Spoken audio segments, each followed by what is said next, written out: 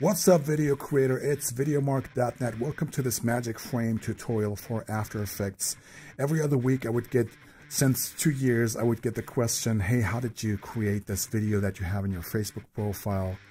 And I created this a while ago, so I thought I would create a tutorial on how to make this in After Effects. It's actually very simple. The core technique behind this is basically what Zach King does, the FinalCutKing. You've probably seen some of his posts. And the core technique is actually very simple. And yeah, let's dive right in and let's see how this works.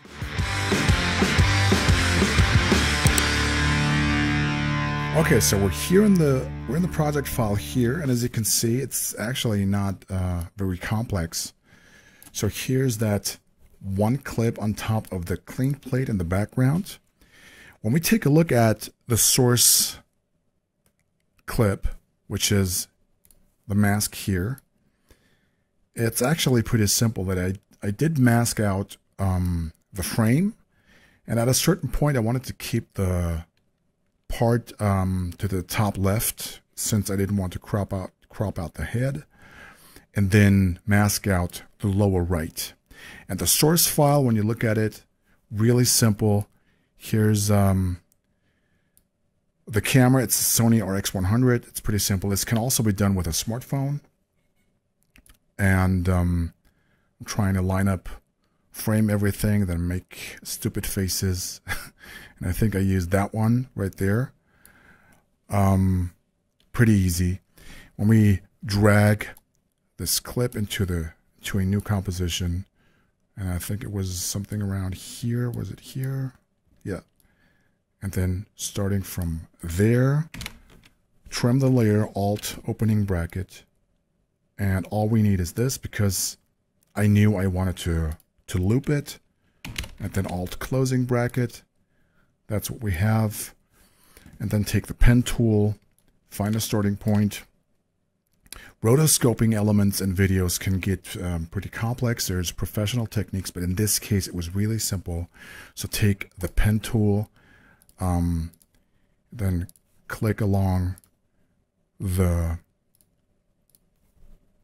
shape of this frame, and then go into the mask, click the stopwatch on the mask path since we want to animate.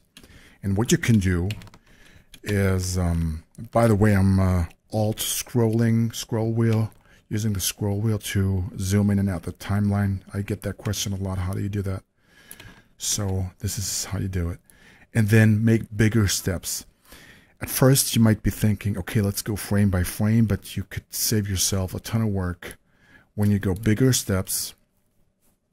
And then move this whole thing, and then adjust these points. Because if you went frame by frame, you would be creating much more keyframes than you would actually need. And this way, and then go right in between these keyframes, refine it a little more, and you will see in a second that it's already starting to look like almost it's finding its position and animating in. And this already looks something like the final video, and then you would go in and refine it even more. Right?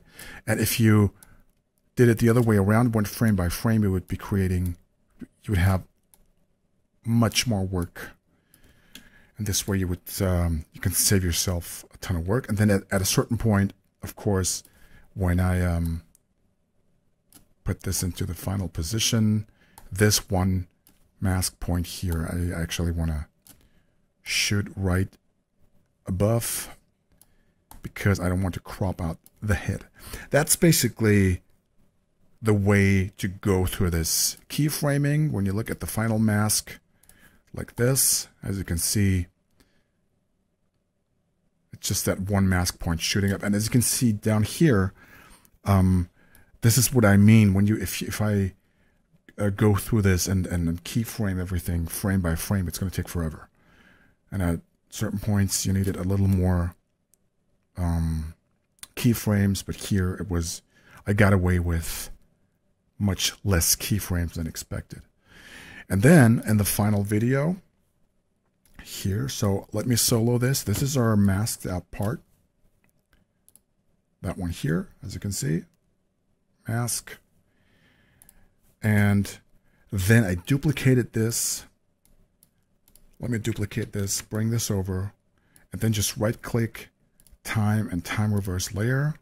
Of course, you want to line this up so it matches perfectly. And then you have your perfect loop. And the last thing you would need to do is actually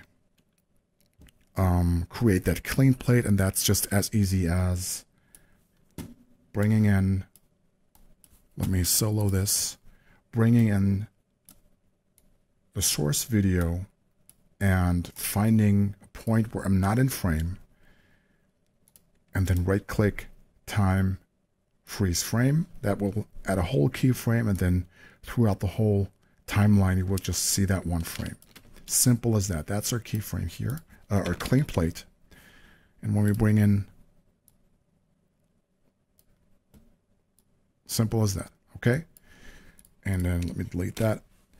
And the very last thing that I did was adding a camera shake, because it's very important that this the camera is sitting on a tripod. That way you can get away with this simple masking, and then add camera shake later, because then for the viewer it will look like there's some fancy camera tracking going on, but actually it's not. That's the core technique behind Zach King's, FinalCutKing's success. It's not much more than that. Of course, recently it got more complex with 3D and camera projection, all these things, but most of his stuff have been created this way, with camera shake and post-production, and the viewer having the impression that it has been the camera has been tracked and everything. No, it's a simple thing, but it adds a lot to the final result. Adding the camera shake, very last thing, layer, new, null object. We'll bring in the null. It's right here. And then select the clean plate, select our first clip, select our reversed clip, and then pick with that to our null. And then animate, just scale it a little, 5-6%, so we have enough real estate to actually animate the footage and not cropping it.